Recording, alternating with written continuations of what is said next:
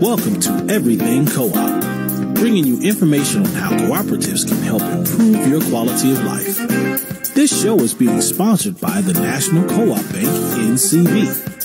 The NCB is dedicated to strengthening communities nationwide for the delivery of banking and financial services for the nation's cooperatives, their members, and other socially responsible organizations. For more information on the power of community ownership, visit ncb.coop. That's ncb.coop. Now stay tuned for your host, Vernon Oakes.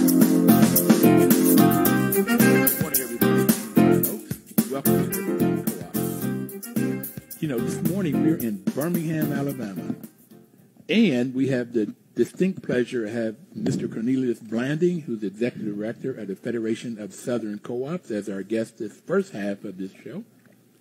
Good morning, Cornelius. Good morning. Okay. Are you all set today? Well, we're getting set. Okay. Tell me, well, first off, a little bit about you. You told me that your parents have both of them a fourth grade education, and you were the first one in your family that got a college education. Well, first of all, good morning, Vernon, and it's a pleasure being on this show again, and I always feel at home when I'm here with you. But yes, I'm originally from Alabama, and my mother and my father both had me when they were very young.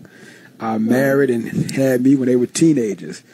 And unfortunately, neither one had an education. They dropped out of school to start a family, basically. But my father was able to go back and get his high school diploma after I went to college.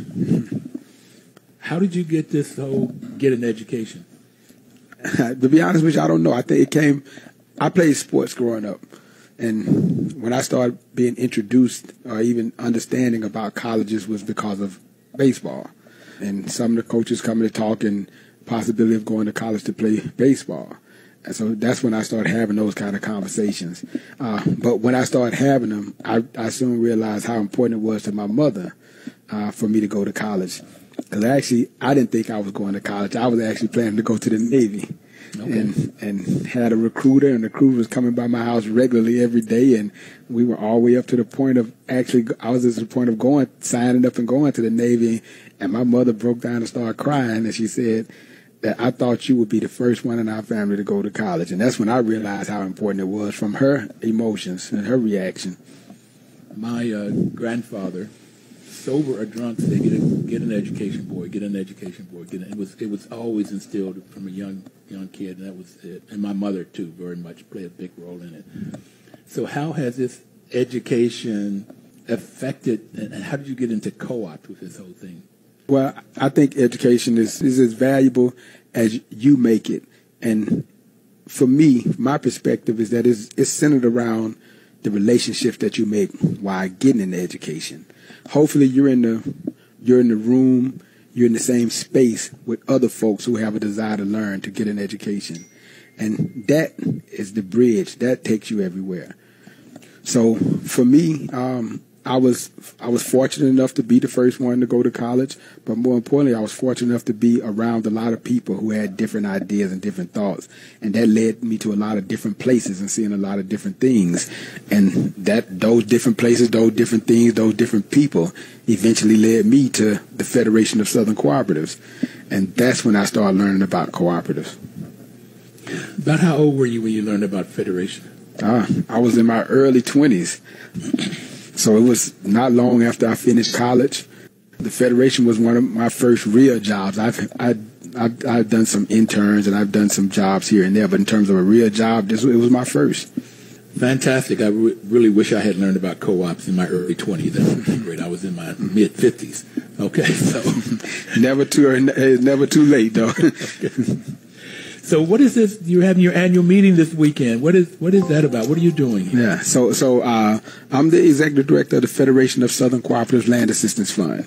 The Federation is a 52-year-old organization. It's an association of black farmers, landowners, and cooperatives. In essence, we're a cooperative association. We're a cooperative of cooperatives.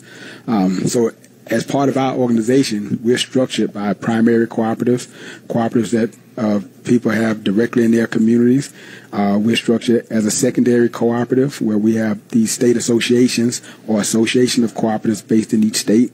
But we're also a tertiary cooperative. We're a cooperative of all those cooperatives. So a very unique structure, and this structure has been around since the Civil Rights Movement back in 1967, 52 years ago. Every year, as an organization, we have an annual meeting. We first of all take care of the business of the organization, but second of all, it's an opportunity for all of our cooperatives, all of our states, all of our membership to come together and to really celebrate each other, to learn from each other, to network.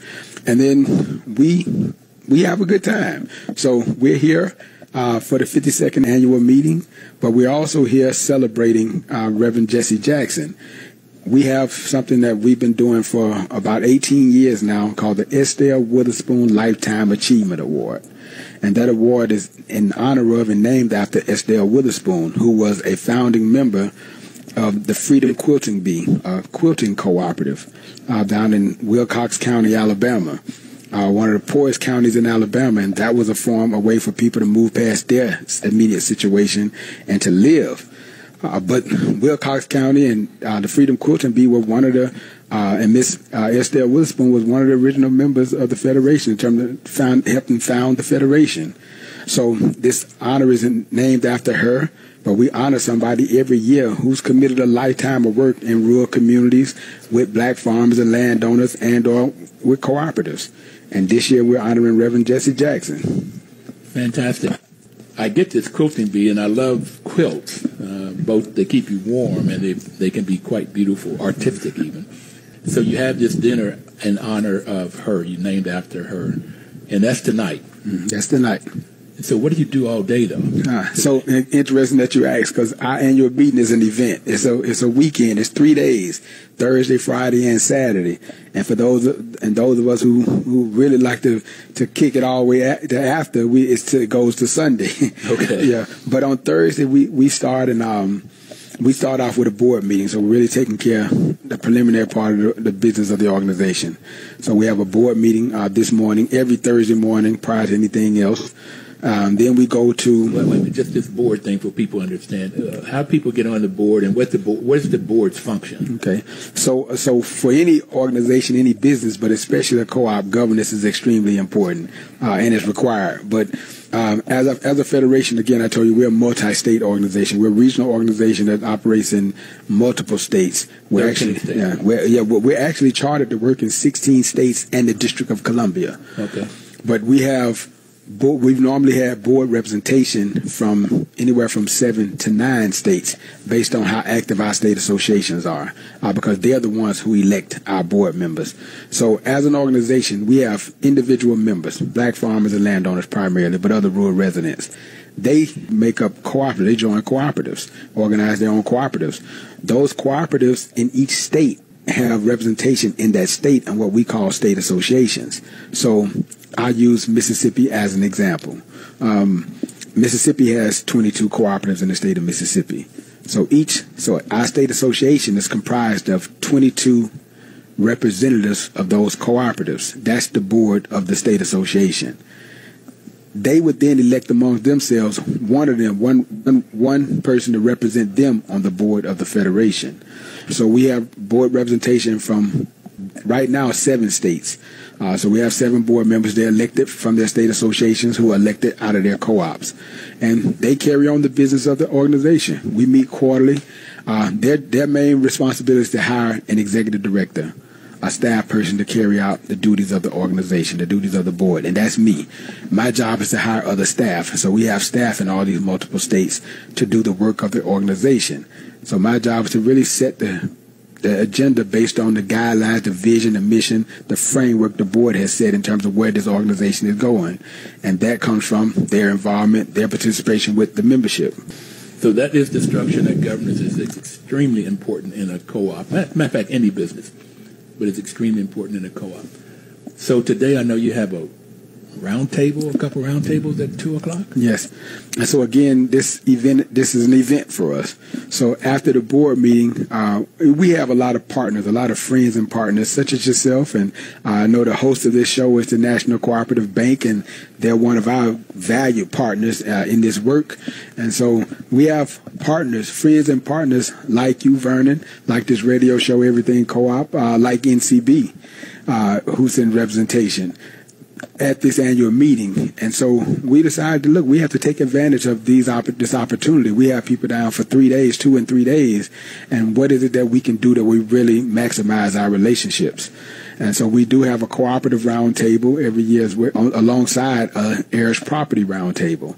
So as an organization, our primary focus is around 3 things: cooperative economic development, land retention, and advocacy. So we help build cooperatives. We help strengthen cooperatives. So we have a round table around this effort to make sure we're bringing our cooperative partners together to talk about the issues that are going on in the South, the issues that are going on with our cooperatives, the issues that are going on nationally, and how we as an organization, as a federation, and our local co-ops, how do we plug into those? How do we be better partners? And how do we engage our partners in a better way? So our cooperative roundtable is around that. But we also have an heirs property roundtable that goes on simultaneously, and that's about land. It's about protecting, saving, expanding black-owned land, one of the issues as an organization. But this roundtable is bringing some of those stakeholders together and talk about issues that are important in this land retention effort. And one of those issues, the main issue for us, is heirs property. And so this roundtable discusses heirs property. Okay, so I got that, and I was amazed that in the 1930s, how much land we own, blacks own. Yep. It was some period of time, but then how much we have now. Do you know what those are? So the statistics that we use regularly as an organization is in 1910, there were 15 million acres owned by 218,000 black farmers. So 218,000 black farmers and 15 million acres of land. Before the turn of the century, in 1992, there was 2.3 million acres left, 18,000 black farmers. So you went from 218,000 black farmers down to 18, from 15 million acres of land to a little over 2 million.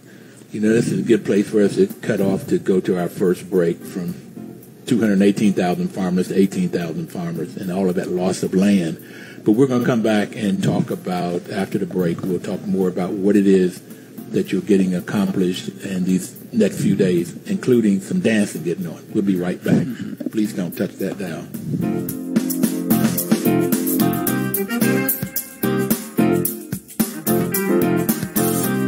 Washington, D.C.'s News Talk, 1450 AM WOS and 95.9 FM.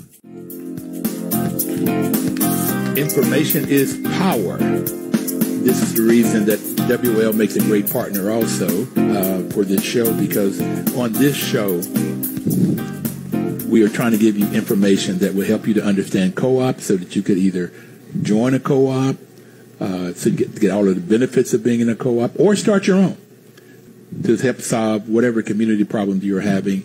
And this is what the Federation has been doing now for 52 years in 18 states in the District of Columbia, with 7 states having their very, very active participation and 7 board members on their board. And that governance structure is what makes co-op so great, that the members elect the board, and then the board sets in the motion, and the board normally hires management and also holds management accountable and do that evaluation. Cornelius Blanding is that management for the Federation. He's the executive director.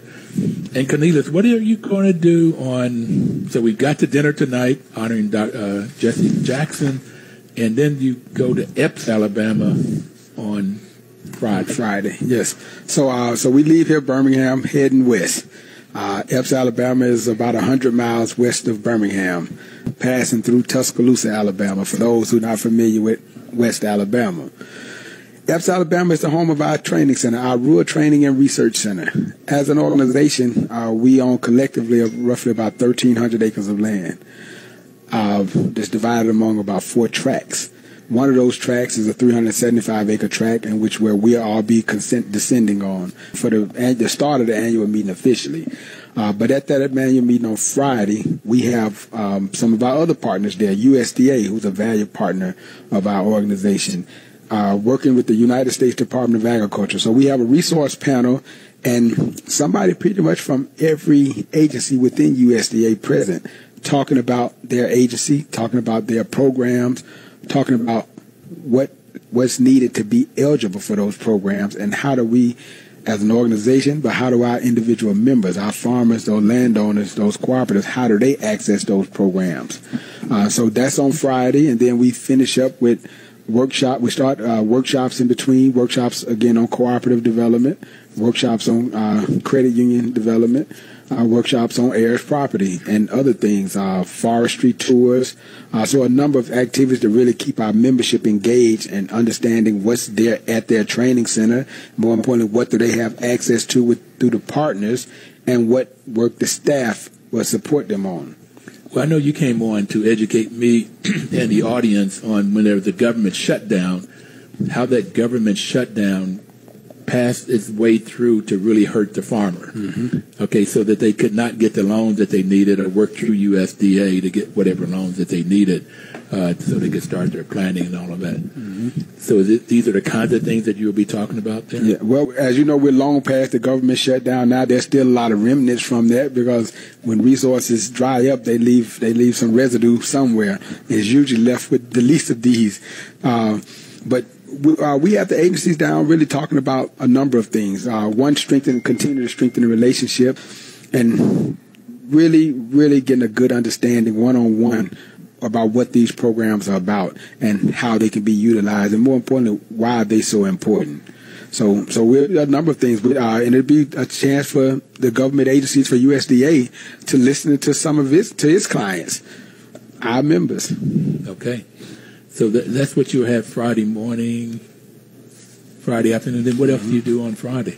So on Friday after that, we have a series of workshops. We have a cooperative panel to start off with, where we're bringing co-ops from from 4 different states there to kind of talk about their co-op, their work, and the rest of the membership, the rest of the audience can hear from them and interact with them. We give updates on the Farm Bill, which is extremely important for everybody in this country, but especially for farmers and landowners. It kind of dictates the programs that they have access to. It dictates the resources and where they will go. So we'll be talking about that so that our membership and our folks understand that, and also giving USDA an opportunity to answer questions and talk about things that we might not know, or some things that are just coming down the pipe. But then we have a series of workshops. Our workshops this year include some credit union roundtables. There's an heirs property workshop, as always. There's a cooperative development, finance, and marketing workshop, as always. But then there are things like farm safety, food safety training that we do. So a series of workshops that we think that benefit the members based on the work that we've done throughout the years and some of the challenges we've heard. We try to cater our workshops to that so people can get some questions answered and get new information. So you're really looking at the 5th principle of cooperatives. That's training, information. Constant, exactly. So that constant education is a big piece for us. Training and education. Yeah, that's exactly what Friday is about for us. That's what the programs of the organization are about throughout the year, but that's exactly what Friday is about. That's a big piece of one of the reasons I like co-ops. It's trying to help everyday people learn how to run a business, how to get a loan, how to solve conflict, and all of that. Okay, so that's what you're doing. You got anything else? I mean, you haven't got to the best part of Friday for me. Yeah, that would be that entertainment, the fish fry, the fish fry and entertainment. Yeah, so we can't get together and put out all this information and work and talk and network without having an exclamation point at the end. So the fish fry is usually a hit for everybody. So we're gonna fry up some fish, we're gonna eat some fish, we're gonna eat fish and take in some libations and some dancing, which you always love, Vernon. Yep. Like moving the body. One of my grandchildren told me when she was 3, move the body, Pops, move the body. That's sort of the same thing my doctors tell me. Okay, so now we go into Saturday morning. Mm-hmm. And so Saturday we get down to the crux of the business, the crux of the organization. We start out with a prayer breakfast. So it's important to kind of get people moving around, and we do a prayer breakfast. This year we actually have a Miss Maddie Mack Pretty Hat prayer breakfast. Miss Maddie Mack was a longtime board member from the state of Kentucky, and she was known for some beautiful hats she would wear around the annual meeting and whenever you saw her. Miss Maddie Mack would always say to the women in the crowd during the annual meeting that you women got to get back to wearing your hats. And so, unfortunately, we lost Miss Maddie Mack this year. And we decided one of her favorite events during the annual meeting was that prayer breakfast and the opportunity to wear her hats and talk about her hats and really kind of push everybody else, all the women, to start back wearing hats. So we decided to honor her in this prayer breakfast this year. So we got the Miss Maddie Mack Pretty Hat prayer breakfast. Then we do that business. We have the annual business meeting where the board gives its reports, the officers of the board gives its reports to the membership, and we take care of any new business. And then I, as executive director, go over to pretty much talk about the state of the Federation so that the membership understand their organization. But then we do something that's very unique where we break down into state caucuses. And all the states gather around and they talk amongst themselves based on the business of the organization or the reports that they've heard. And they then present a report back to the overall membership, but more importantly to us as a staff. And we call it our marching order. So they kind of talk about what's going on in each state, so we all can hear that. And they talk about some of the things that they would like to see happen. And so we have staff who are recording the notes, who taking up the note from each one of the states, but also recording what they've heard.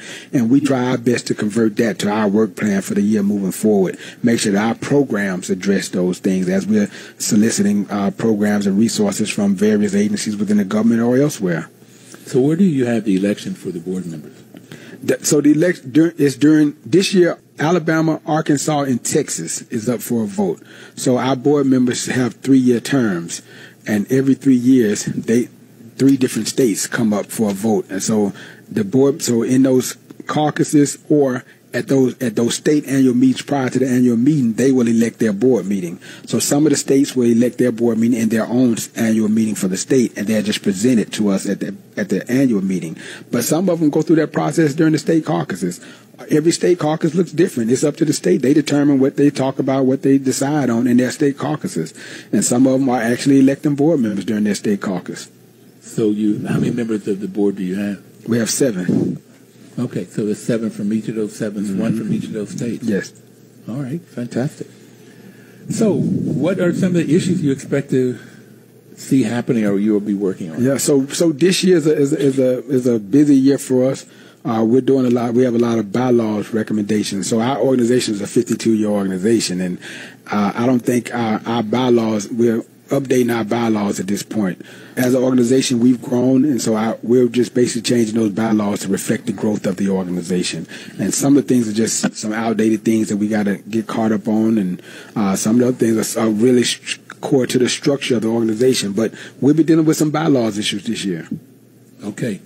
But I was more interested in the kinds of issues that the farmers or your members are concerned about. They want to see you working on. What do you expect? Well, we're definitely going to see and hear a lot of that this year at the annual meeting. But what I tell you now is because we're in constant contact with our membership through our state offices, through our staff, and so there's some things that we're working on all the time. But a big issue for us goes right back at the heart of those numbers that you and I talked about. That loss of land from 15 million acres to a little over 2 million acres. The number one, a big reason for that is heirs property. And so we're constantly dealing with our membership on issues around heirs property, how to save and protect their land, how to put it in wills or estate plans and et cetera. But how do they secure their land? And with securing their land, how do they access the appropriate resources to do the things that they need to do? So that's a big issue for us, and it's always a big one for us. But we'll be talking about a lot of other issues in terms of the access to various programs, what access our membership, black farmers and landowners have, what are some of the perceived challenges that they have, and really getting a chance to talk through those challenges with USDA folks in person. Okay. So, Cornelius, what would you like to leave people with? What message would you like to leave people with? So, first of all, if you're not engaged in a cooperative, get engaged. Find out more about cooperatives and get engaged. And if there's any way to be connected to the Federation, we would welcome that. But I would say cooperatives are a way to address big issues. Thank you, Cornelius. We're going to take our next break, and I know you've got to go to your annual meeting. Thanks a lot, everybody. We'll be right back. Thank you. Washington, D.C.'s News Talk, 1450 AM WOF and 95.9 FM. Welcome back, everybody. This is Vernon Oakes, and this Everything Co-op, and we're live from Birmingham, Alabama. Mr. Cornelius Blanding, who's the Executive Director of the Federation of Southern Co-ops, talked to us this first half of our show today, and he has to go to his board meeting, which he is off to. The National Co-op Bank sponsors this program. NCB's mission is to support and be an advocate for America's cooperatives and their members, especially in low-income communities, by providing innovative financial and related services. And too often in these 7 states that the Federation has offices in and around the U.S., there's low-income communities, and NCB, as Cornelius has said, has been a great partner to the Federation over the years. So what we're going to do to the rest of this show is RL Condra, who is the Vice President of Advocacy for NCB, has decided he wants to ask me some questions. So, RL, good morning. Good morning, Vernon. So, welcome to the show, and what do you want to know? Well, it's just great to be down south, down in Birmingham. It's always good to be with you. And I guess today we're going to flip the script on you. Yeah. So you've been doing this for quite a while, but I want to talk about the radio show with you. But first of all, are you originally from the district? Where are you from? No, I'm originally from Bluefield, West Virginia, and this show has been going on. This October will be 6 years. And if you recall, we were only going to do it for 1 month 6 years ago, the month of October, which is co-op month. But in West Virginia, my father being worked on the railroad, the blue-collar job, and my grandfather worked in the mines. And so there was no co-op around. There was no, like in the farms and stuff, you might grow up on a farm and you understand co-ops. We did not understand co-ops at all. There was none of that. Yeah. Well, you said you did the show for 6 years. How did you become involved with the show? How did the show originate? Wow. Where did that come? I think this is a great little story that you tell. It's really fascinating. Great question is that I learned about co-ops when I started managing them. I have a property management company, so that's where I learned about co-ops. I started managing limited equity housing co-ops and regular market rate co-ops.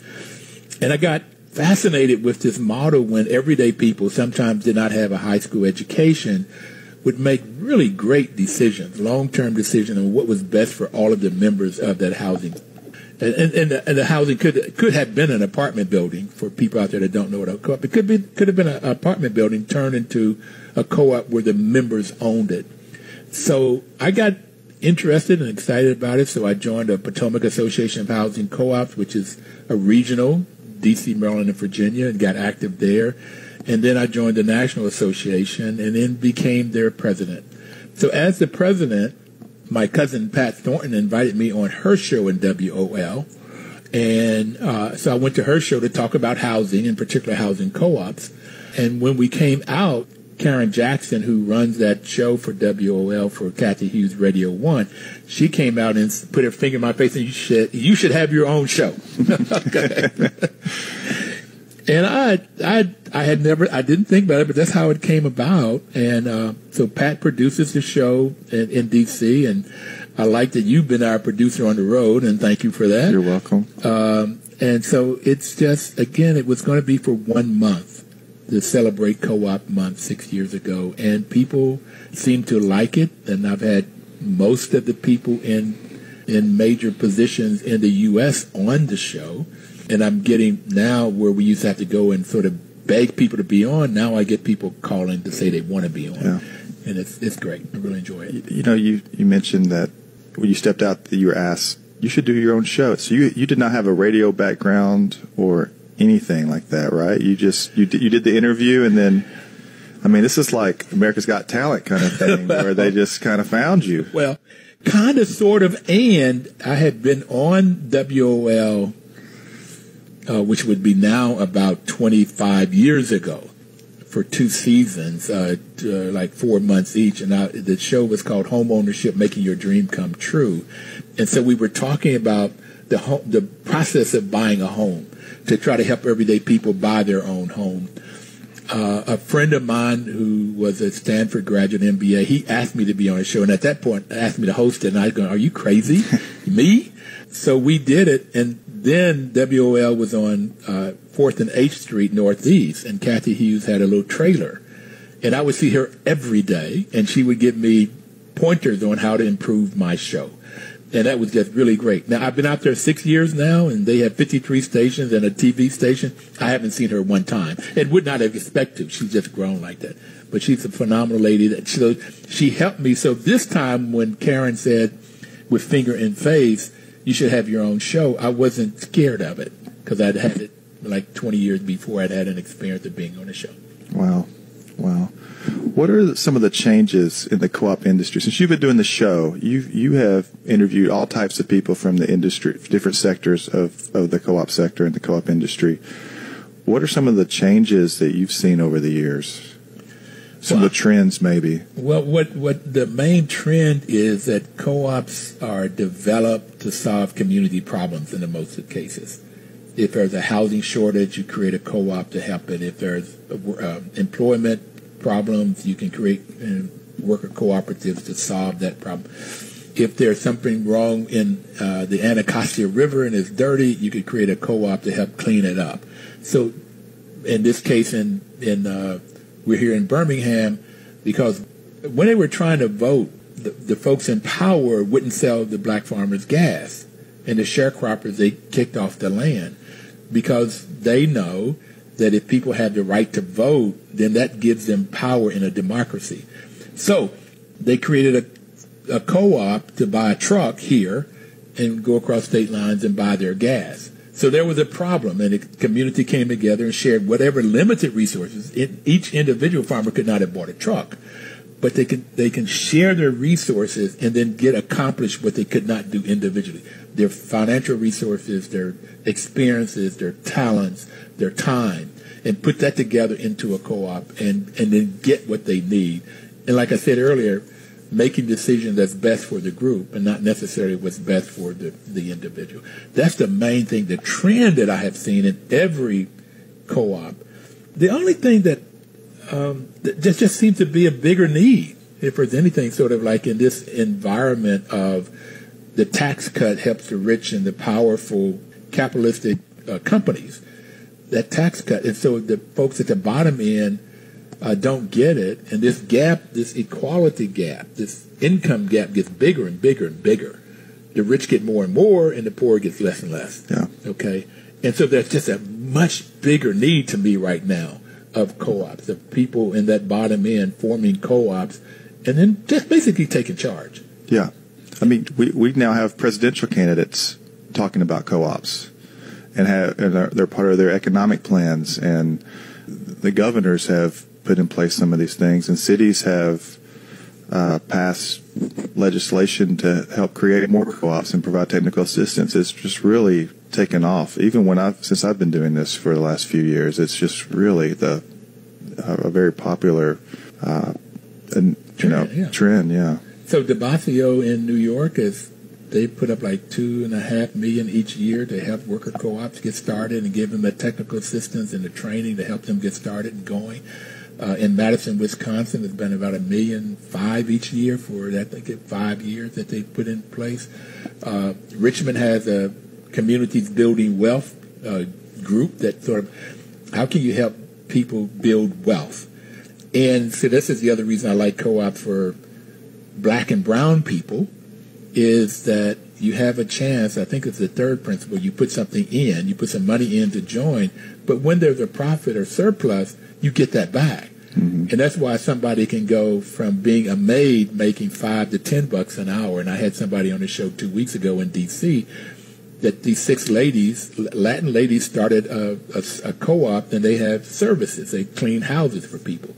And so they went from $5 to $10 an hour to $20 to $25 an hour. Mm-hmm. Okay, because not only they get an hourly wage, but they also benefit on the profits that they. So how do we get the word out? Because let's take these ladies. They work hard. They have families.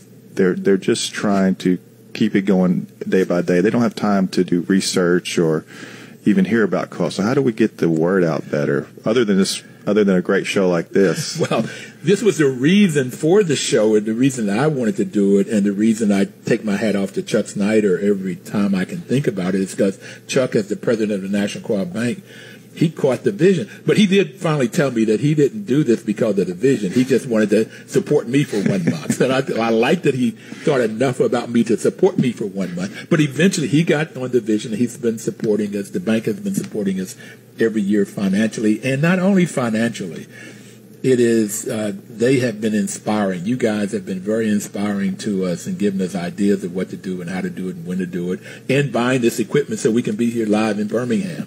So, and this is, again, why I like the co-op world. It's this sharing of information, sharing of talents to get the word out. Now, what else can we do? I'm seeing a book to come out of these shows, trying to get somebody to help to listen to all of them and getting the book out. I haven't figured out how to do it, but I've talked to a couple of people that they could come back and listen to each show and do a press release to send it to the Wall Street Journal and the Washington Post and the New York Times and the Chicago Herald or whomever, and talk about this co-op and how we can get it out. Jessica Gordon-Nimhard, who wrote the book Collective Carriage, has been working on a project to take that book and put them into what I call cartoons. They have another term for it, but it's in books for children. Mm-hmm. Okay, and then get those into schools.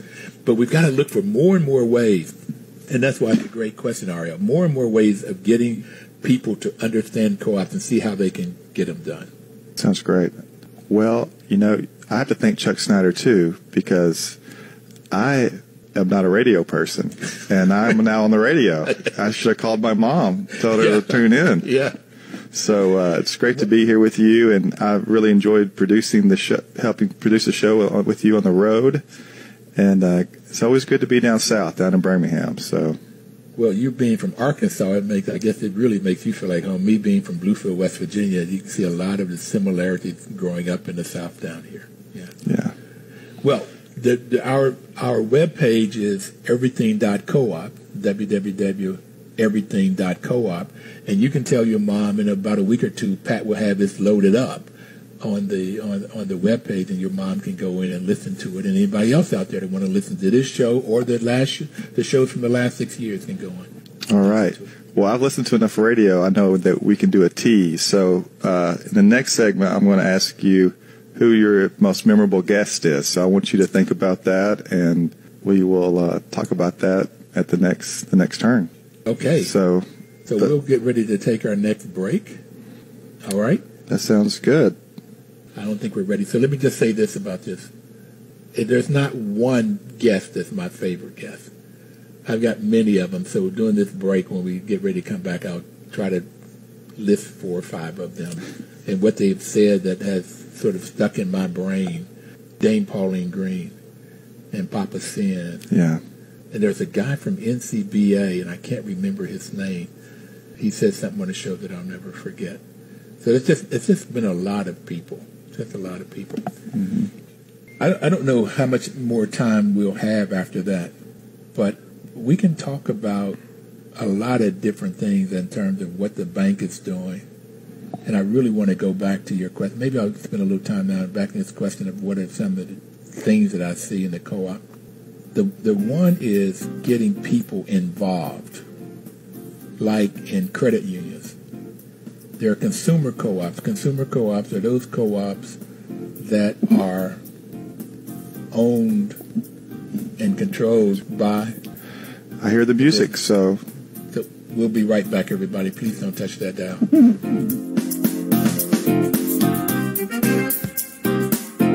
Washington, D.C.'s News Talk, 1450 AM WOF and 95.9 FM.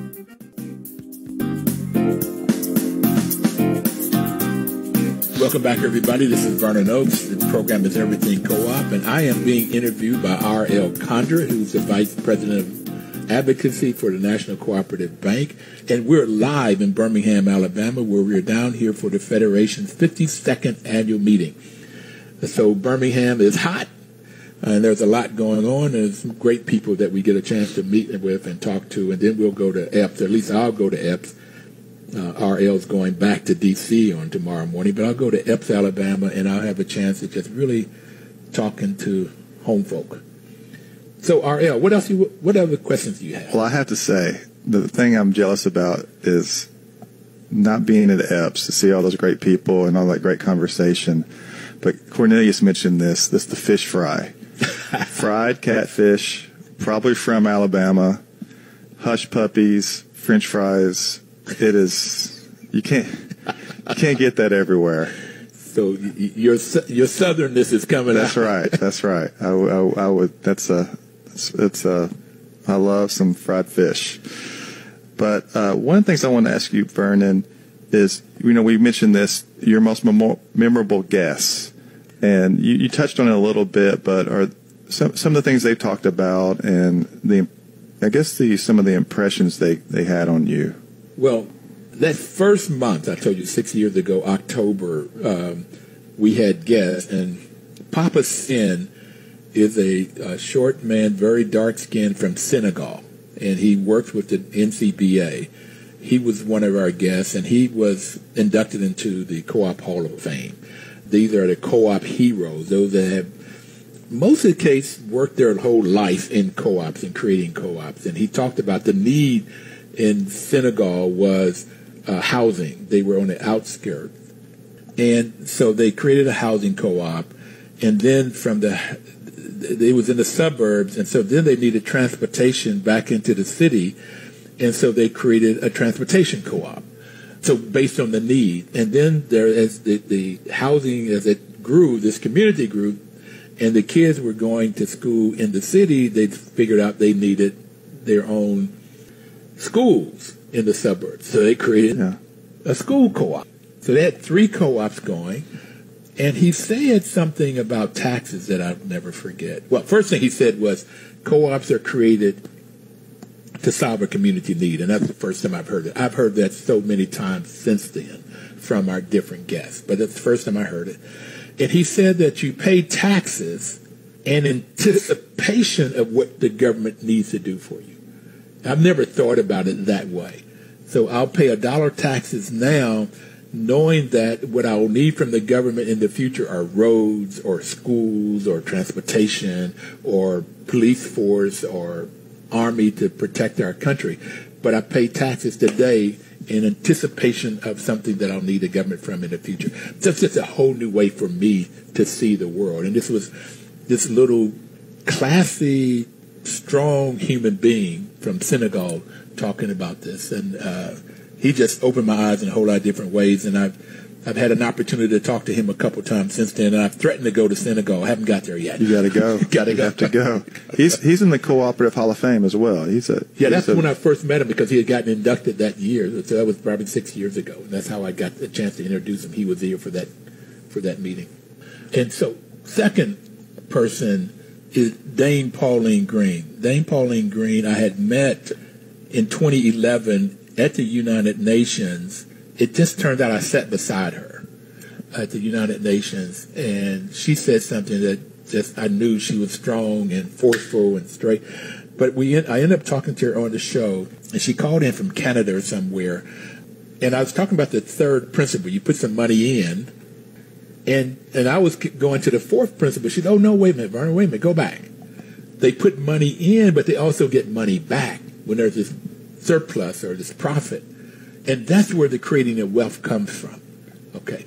I just found that phenomenal. In most cases, like in food co-ops, the people in the food co-ops, employees, may get $1 more than in a regular grocery store, and they have better benefits.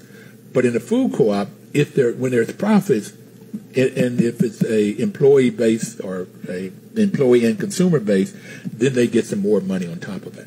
The other thing she said that I talk about all the time, this is Dame Pauline Green, who was the president of ICA, International Cooperative Alliance. She said that co-ops help people to come out of poverty with dignity. And that with dignity is what, just coming out of poverty is one thing, where you can do it with yourself, making those decisions, learning how to run a business. learning how to solve problems together. When there's conflict, there's going to be conflict with two or more people. So when you have conflict, I know that from marriage, but when you have conflict, how do you solve that conflict? Okay. That's what you learn in co-ops. And so then you get this dignity, this self-worth, this sort of this whole sense of who I am as a human being. And I fell in love with co-ops all over again and talking to her. So those are two people. There was a guy from NCBA, and I can't get his name. I may go back and listen to it. He was telling about farming in Central America and how they go and help. And what they learned, whatever this animal was, I don't know that was coming, rabbits or something or another, they found out the way to keep these animals out of the farms was to take women's pantyhose and go to the barbershop and put human hair inside women's pantyhose, and therefore these animals would not come out and destroy the farms. Wow. Okay. So it's just small things that when you learn about co-ops and people are sharing information, and that's this whole fifth principle. When you go to this meeting, we go tomorrow and today and tomorrow and Saturday, you will see people giving information away. Same thing with the housing co-ops when I would go to their annual meetings. People give information to each other without holding it back. And too often in a capitalistic world, I have information I don't want to share with you because you're my competitor. I don't get that same sense in this whole co-op.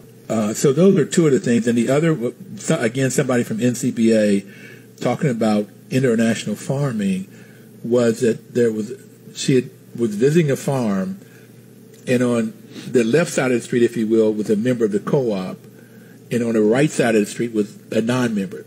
On the left side of the street, you could see the greenery, the plushness of the crop, and on the right side, they were withering and dying.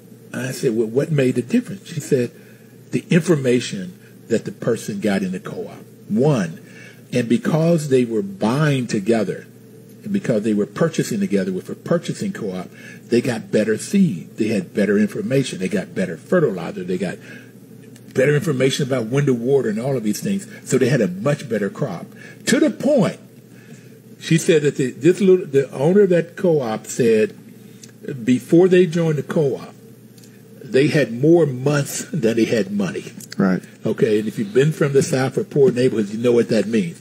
That your money goes away at the end of the year. Most of the time, it was more month than money means that at the end of the month, you didn't have money. What she was talking about was, this particular farmer, was that when they may run out of money in December, January, in those winter months, they didn't have money to feed and clothe and send their kids to school. But once they joined a co-op, they had more money than months. Right. They had savings. They learned how to save and how to put together. First, they got better money for their product. They had better product, and they got more money for it than they would have done because they had to get to more markets by having a purchasing co-op. So there's all these different benefits: knowledge, getting better seed, and having better markets. They end up with more money, so that they then can send their kids to school year round or feed them year round. Yeah, great. So I want to set you up on this question, and I think you're ready for this, though. A wish list. Who would be some of the guests that you have not had on the show that if you could just snap a finger, you could get them on the show? Pope. The Pope, his family, he grew up in Argentina, but his family was from somewhere in Europe, and the story that Dame Pauline Green told me, his father set him and his brothers down and told him about the benefits of co-ops, and he's all for co-ops. So I really would like to have that on the show. I tried several years to get Bernie Sanders because I saw him talk about co-ops. I saw videos of him talking about co-ops. John Lewis, he got the Estelle Withers Award 2 years ago for 50 years. He's been right with the Federation since its beginning. Oh, I wanted Michelle Obama. I wanted her more so. I knew that was coming. I wanted her more so than Barack. And one of my friends said, "Why do you love Michelle?" I said, "Because she's smart, she's beautiful, she's intelligent, and she sticks by her man." Right. Okay. You never heard any problems with her and Barack, and you know that there were, because whenever there's two or more, there's going to be conflict. But they were always together, and so I would love to have a Barack, but I'd take Michelle. I knew she was your favorite. That's why I set you up. So if there's any listeners out there in the D.C. area that have a contact with the First Lady, yeah. Another one is Harry Belafonte. And Wow. at least I got to his scheduling secretaries as further as I've gotten, the closest I've gotten with him. His story is, and David Thompson, who has written a couple of books, Weaver of Dreams, he's a British chap originally, but he's out in California. He's writing a book on blacks also in cooperative world.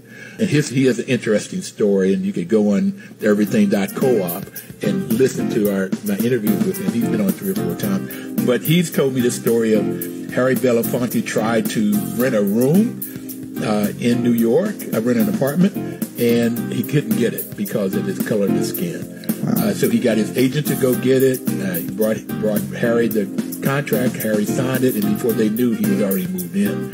He later bought the building. Of course. And he made it into a housing co-op. Wow. And then a lot of artists were living there. Washington, D.C.'s News Talk, 1450 AM WOS and 95.9 FM.